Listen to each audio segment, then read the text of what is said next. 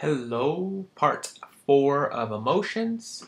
We're going to look at two different types of emotions. There's lots of different types. We're going to look at two a little bit more in depth, fear and happiness, and just get a little bit more understanding about those. All types of emotion kind of have the same ideas behind them that we're going to talk about here, and you can take a lot of the ideas we have here and just place them with other types of emotions. So fear can be poisonous, right? Fear can put you in straps and not allow you to do things in your life.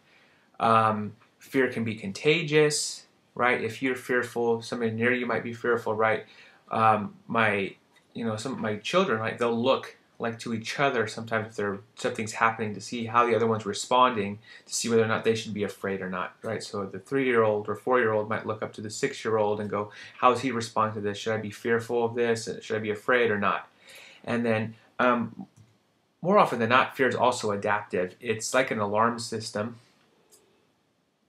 Alarm system. Come on. Alarm. There we go. System.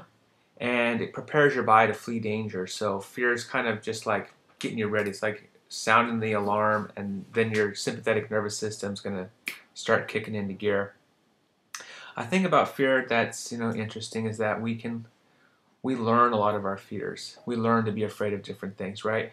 So one of my 3 boys, one of my boys was around our dogs. So they've been dogs around all of them, but one of them didn't play as much with the dogs when they were little, really little, and so he's more fearful of the dogs than my youngest, who's around it, who's just for coincidence, or I don't really know why, has been around the dogs more and played outside with them more, and so the little one's not afraid of them at all, the 1-year-old. And the 4-year-old now, he's probably the most fearful of the dogs. We have a big boxer, and that's just based off of fear from learning, right? He's had the experiences and associations, whereas the bigger one has only seen things on TV, and he's already become fearful and whatnot of it. Remember that with this learning, from your learning chapter, we learn things and we associate them with, right, through operant, a lot of times, conditioning. So an example of that, right? Remember the baby Albert, or the little Albert experiment. The baby played around with the bunny, and then they would take the bunny and then they pair it with a really loud crashing sound, and then the baby, every time he saw the bunny, would start to freak out and cry because it was conditioned when he saw the bunny that he was going to be fearful because he's going to have that loud sound, right? And so we can learn these fears from that. Fear is there's also some biology to go along with it. Number one, the amygdala plays a key role in your fear, right? We've talked about that before. So your amygdala is in your limbic system, right at the end of your hippocampus, right? And it's going back and forth from your thalamus, and sometimes there's a shorter center. I think we'll talk about that next unit or next part, and talk about how it, there's a short route and a long route to get to your amygdala with emotions. But also interesting is genes. Right, your genes can also play a role. In twin studies, it's been shown that there's a short version of a particular gene that has less of a protein that speeds the reuptake of serotonin. And when serotonin's floating around, it can activate the amygdala more easily. So what happens is you have a particular gene, and because it's shorter, right, here's a normal gene, which it's got a certain amount of protein in it, right? And so this one's shorter, so it has less protein. And so when serotonin is released right at the end of the terminal branch, gets released into the synaptic gap, and then right after it's in there for a while, it gets sucked back in, reuptake. Well, this one's these proteins are helping suck it back in. Since there's only 2 proteins here, it's not able to suck it back in quite as quickly, which leaves the serotonin out there, and serotonin is definitely one of your emotional drugs, or emotional neurotransmitters, and that helps activate the amygdala. And when the amygdala gets activated, right, remember, like we talked about last period, how you interpret these certain things, and so it can all be played together. So there you go with fear. Let's talk about a little bit about happiness. First of all, well-being.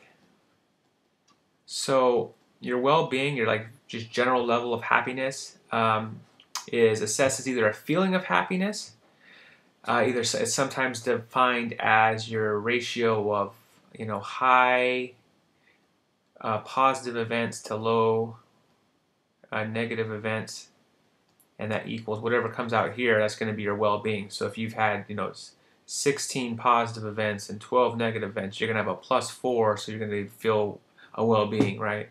If you have a +20, you feel your well-being is going to be even higher than that. That's one definition of well-being. Or another definition is just your satisfaction with life, just your general satisfaction with life.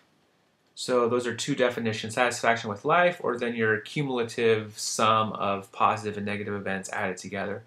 Something about your well-being is that, interestingly enough, everybody talks about, especially if you're in school right now, you think about how much money you want to make when you get older. And percentage of happiness, right? Look in the years here. So we have different years, 2005, people describing themselves as very happy. So as you can see, as personal income rises, your happiness doesn't rise along with it. So as your income goes higher and higher and higher, your happiness stays pretty flatline. It's actually going down since the 50s, right? 50s were a little bit higher here. We're closer to 40 or 35%. Now we're closer to like 31, 32% here. So income's rising, but your happiness level is staying the same. So there's not, from research, a direct comparison with the amount of money.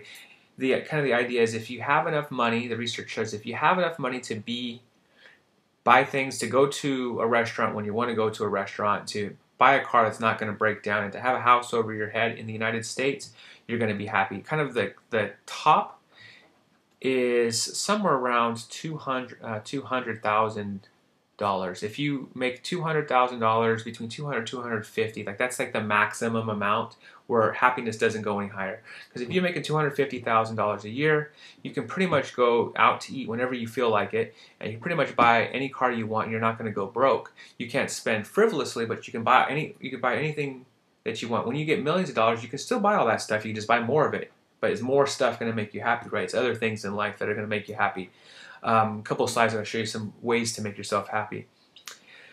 And then kind of looking here, it's kind of interesting. Percentage rating goal is very important or essential. And so, right about in the 70s, here in the United States, being financially well off started to beat out developing a meaningful life philosophy as, the #1 goal in life. So today, 70% say what's going to make me happy is being financially well off, whereas before 1978 or so, it was developing a meaningful life philosophy, so having just a good life.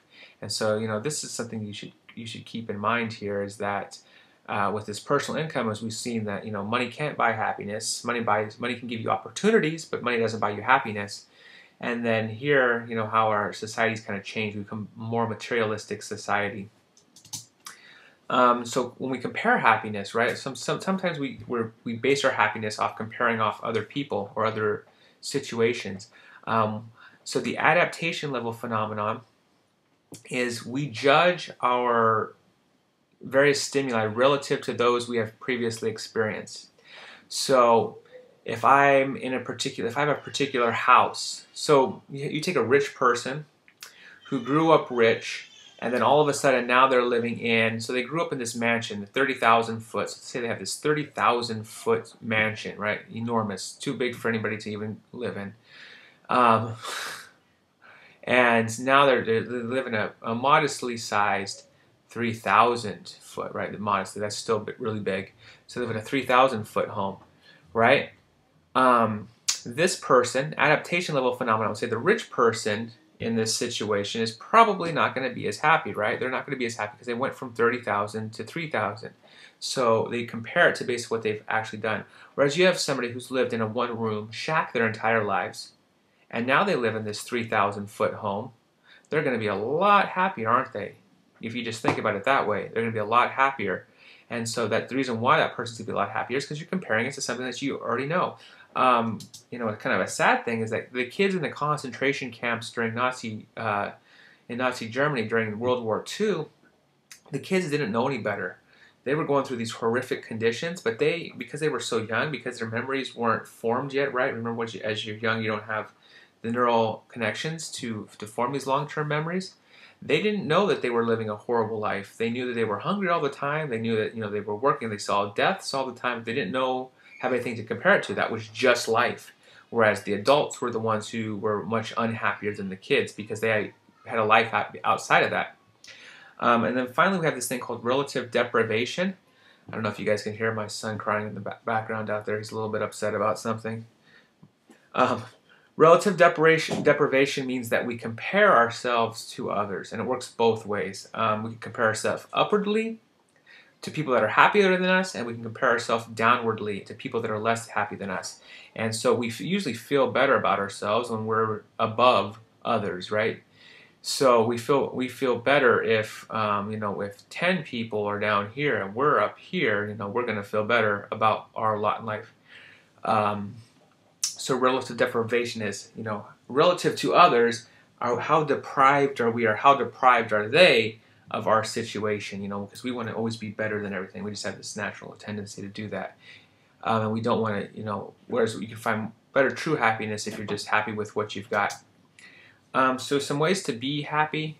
Here are 10 different ways I wrote down real quick. Realize that enduring happiness, and this is based off of Myers and his 10 ways to be happy. Realize that enduring happiness may not come from financial success, right? We just mentioned that. Take control of your time. An often overlooked part of happiness is people who have more control of their time, are able to do things when they want to do them, are happier. Act happy. We talked about smiling more makes you happy. Sorry. All right, that crisis was avoided. So act happy, smile more, you're actually going to be happier. Seek work and leisure that engage your skills. If you feel like you're making a positive impact on something, you're happier. Join the movement. People who exercise and feel fit are happier. And this is all based off research, right? Give your body the sleep that it wants. Sleep is an enormously essential thing to be happy. Priority close relationships. Building relationships. We're a relationship people. We like relationships. Focus beyond yourself. Be altruistic. Count your blessings. Record your gratitude. When we talk about that relative deprivation, you probably have more positive things happening to you than you're remembering. Remember, we tend to remember negative events or abnormalities more easily than things that continue to happen. And then finally, nurture your spiritual self. Whatever your spiritual self might be, research shows it doesn't matter what you choose. It's just to get in touch with something spiritual will help make you happier. And there you go for how to get happy and types of emotions. Thank you.